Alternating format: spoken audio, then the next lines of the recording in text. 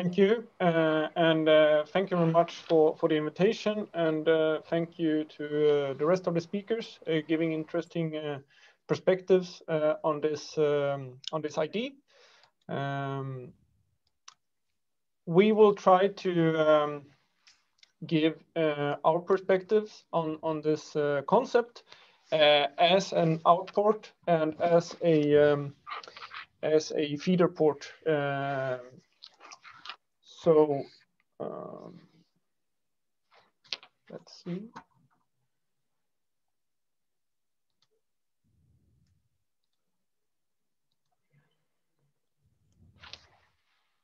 I don't expect everyone in the audience to know exactly where the city and the port of Norrköping is located. But as you can see on the map here, we are located about 160 kilometers south of Stockholm, the capital of Sweden, and about 300 nautical miles north of Gdansk. This means that Norrköping is not only well located in a Swedish context, but also in a Nordic and Baltic perspective.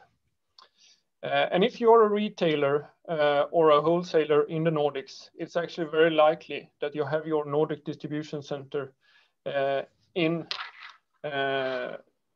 one of the two inner circles of this map. We have a great infrastructure to and from the port, and that really makes intermodal transport interesting in this corridor.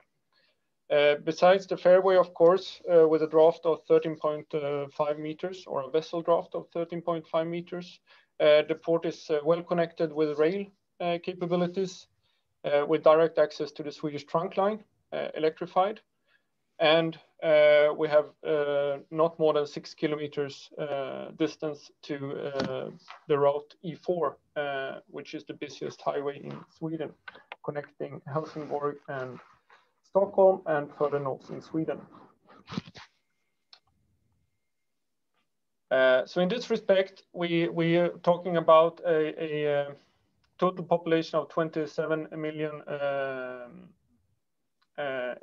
people in the Nordics. Our center of gravity is clear. And I think the last point here is very important already now, and that is the balanced cargo flows that we enjoy in the port of Norrköping. So who are we and what do we do? We are a small company in comparison to many of the other speakers. We are 100% owned by the city of Norrköping. We have two functions basically. We are both port authority and we are terminal operator, also running the stevedoring activities in the port. We praise ourselves for being an intermodal hub. We also have big port-centric logistics activities. We also run a significant investment projects with 130 million euros as a budget. That means infrastructure and equipment. So when we were asked to participate in this webinar, we tried to understand a little bit. Okay, what's moving? And we looked at the statistics. Here is only the Swedish export and import to the Black Sea.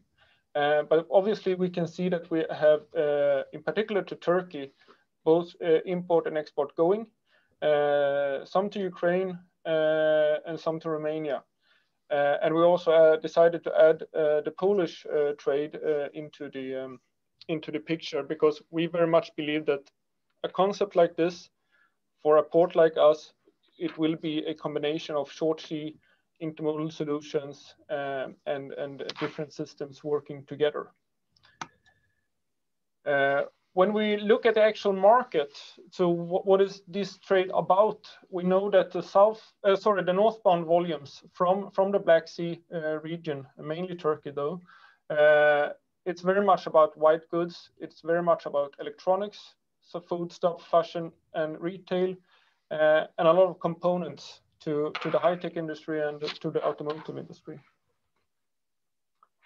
And when we look at the southbound volumes, as already mentioned, I mean, the forestry industry in Sweden is huge. So paper and pulp, sawn timber is a great portion of the trade that is moving. Steel, of course, and again, high-tech products and automotive and high-tech parts.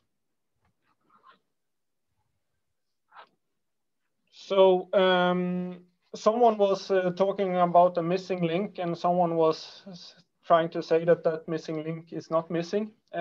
What we try to say with this picture, though, is that on this side of the map, things are existing. We have existing infrastructure. We have existing feeder services running. We have existing intermodal services, both rail and road.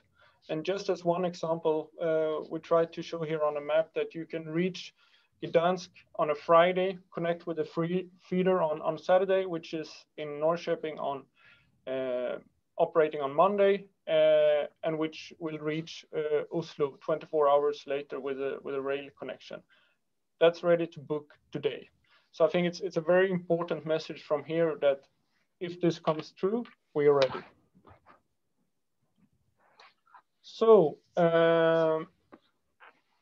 as a summary from our side would be that we know that there are cargo moving. Yes, we know also that they move different ways.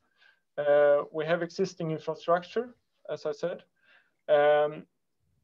When we speak to our customers, mainly the BCOs, we understand that they want options. It was also mentioned by someone else that they want options, alternatives, to build more robust supply chains. I think 2020 and the pandemic learned a lot of companies that they need to challenge the status quo of the current supply chains.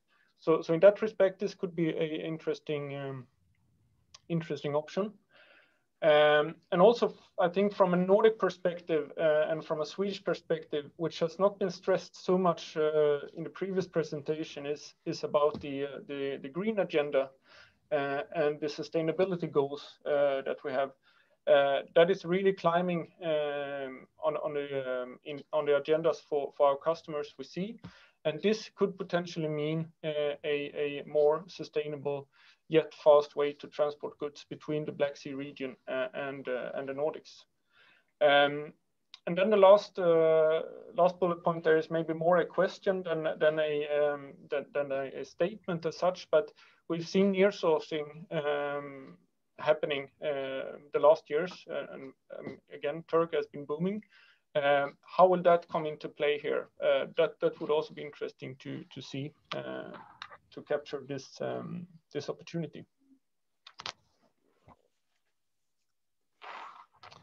That was all for me. Thank you.